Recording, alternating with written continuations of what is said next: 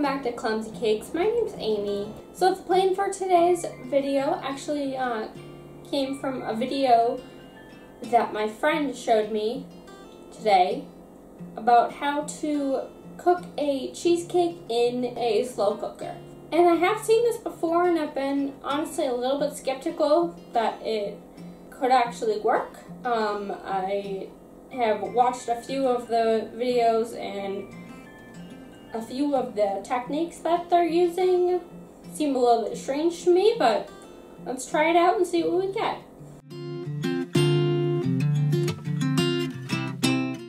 One and a half 8-ounce blocks of cream cheese, a half of a cup of granulated sugar, a fourth of a cup of Greek yogurt, and also I have a half of a tablespoon of vanilla extract. And one of them broke, but I have 3 eggs in there. So I already prepared my crust. It's a chocolate graham cracker crust, and it's just setting aside. And I do have the video up on the channel that you can go to if you would like to see the process. But it's a very simple process. All I did was blend up the graham crackers in a food processor until I got crumbs, and then put it in the butter and let that go until I got some moist crumbs, and then pressed it into the pan. So now we're going to take our cream cheese, put that in there, and once again that helps if you have the mixer turned on, plugged in. If you even knew what this day has been with getting stuff together. I really need to start filming how I get all of my ingredients together, because that's when true Clumsy Cakes nature shines. So maybe I'll do a blooper reel at some point.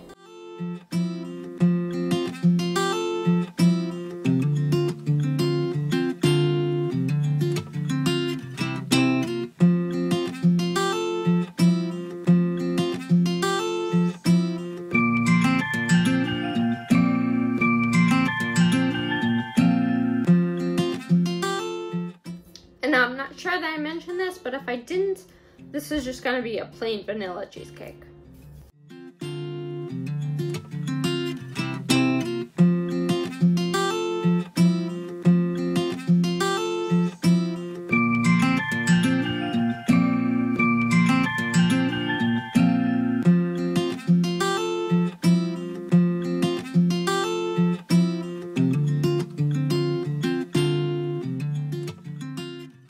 Alright, that is good. So, I'm gonna add in the sugar.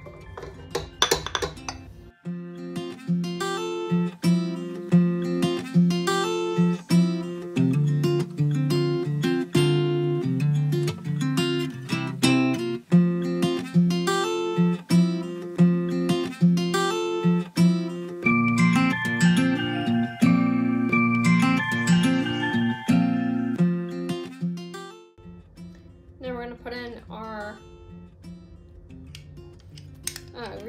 Greek yogurt and vanilla extract.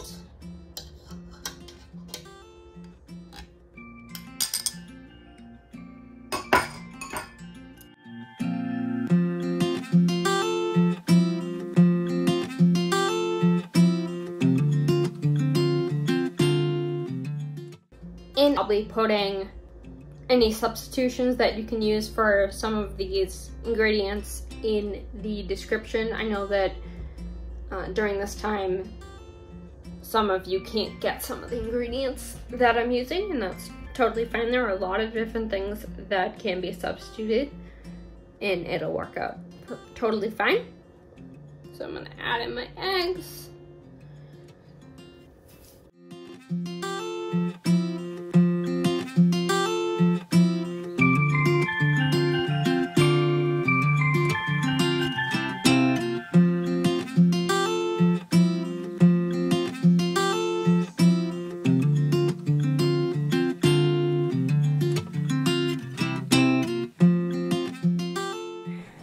so I grabbed my pan. I'm just gonna give this one more mix just to make sure everything's incorporated, and then put it into the pan. And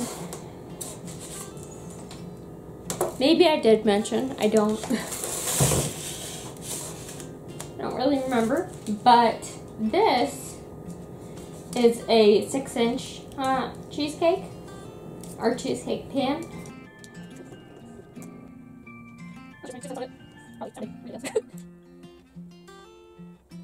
Alright, so now we're going to bring this over to our slow cooker and get this in there. So what I did is I filled up my crock pot about 2 centimeters, and I put a little aluminum foil spiral just to use as kind of a rack to prop the cheesecake up, just so that the heat can get on the bottom as well. And do my slow cooker on the coil. I just pressed it down so that it was even, or sat upright and wasn't crooked at all in the pan, because if it is crooked, the cheesecake is going to come out crooked because the batter is going to lay to one side. So now what we're going to do is place some paper towel on top of here, and then put the lid on, and we're going to put it on to high. And all of the recipes I saw said about 2 hours.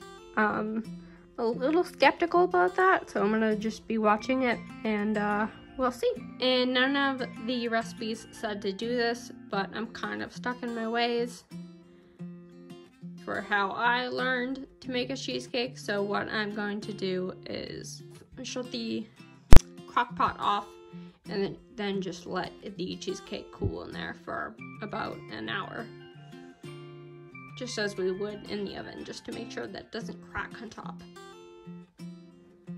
Alright, so that is ready to go, and it is on, and I will check on it in about an hour. And I will do the same kind of check that I usually do, just kind of jiggle it, and the edges should be set and won't move, but the middle will jiggle just slightly. So here we go. So it actually did take 2 hours. I just shut it off, and now I'm going to put the lid on without the paper towel. And just kind of not put it on tight, just kind of leave it cracked. And the power is off. And I'm just gonna leave that cracked for an additional hour for it to cool. This is my slow cooker cheesecake out of the fridge. I had it in the fridge overnight covered, just to set like I usually do. It looks exactly like any of my other cheesecakes. I'm not going to taste it this time around. I'm actually going to save this cheesecake to be topped with an extra special topping, and you'll see that video on Saturday. So don't forget to subscribe to this channel and hit the bell so you don't miss that one. If you enjoyed this video and you learned something, please give it a like down below, and subscribe to the channel if you want to learn more things, make more messes, and make some absolutely delicious desserts with me. Thanks guys, bye!